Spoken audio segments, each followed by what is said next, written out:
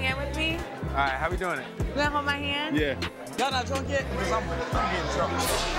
Okay, you ready? You wanna do it with me? Yeah. Oh, yeah. It is not y'all wedding cake. You wanna beat it to each other like a wedding? No. Y'all had y'all wedding at the courthouse. Ryan. Y'all don't get to cut no baby shower cake. I wasn't invited to the courthouse. Charmaine, you got license and paperwork for that knife? It's funny, but when you're sober, it's a lot easier to identify the in the room. I wasn't gonna ruin this evening by confronting Ryan about his quotes, but if he's gonna heckle me about my cake cutting, game on. Ryan, what's up? What's up with your quote in the Tribune? You doing quotes in the newspaper now about me? Talking about I'm not a businesswoman? Speaking down on my business in Second City Inc. Hold on. Realize where we at. I realize where we at. I want to talk to you about it right now. So what's the problem? The problem is that you leaving quotes in the Tribune speaking on my business at Second City Inc. Like, are you supporting me or you hating on me? You feel like I'm hating on you? It looked like that in the paper, because you obviously told the Tribune something, so tell me how you really feel. I talked to the Tribune about a lot. They asked me a lot about you and being in competition with me when I felt that you were never in competition with me in a tattoo shop in my city. You don't know about tattoos, do you?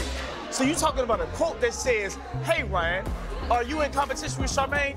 No, I'm not in competition with Charmaine. If you talk about any other shop that is upcoming in my city, I don't see no competition.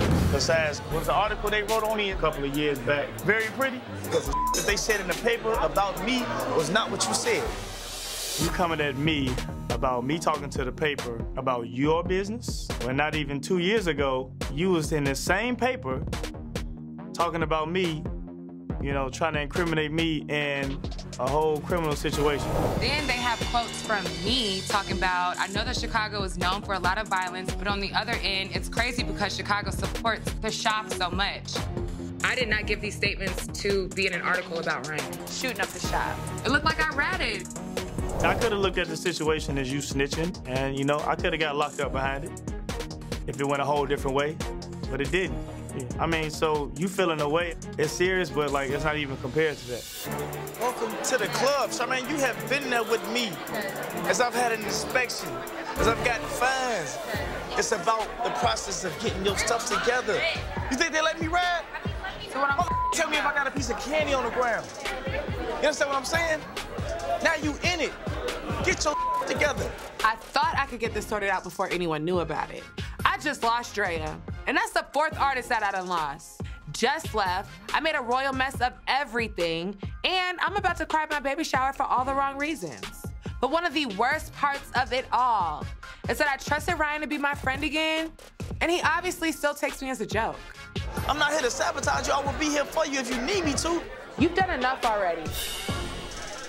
Go yourself, Ryan.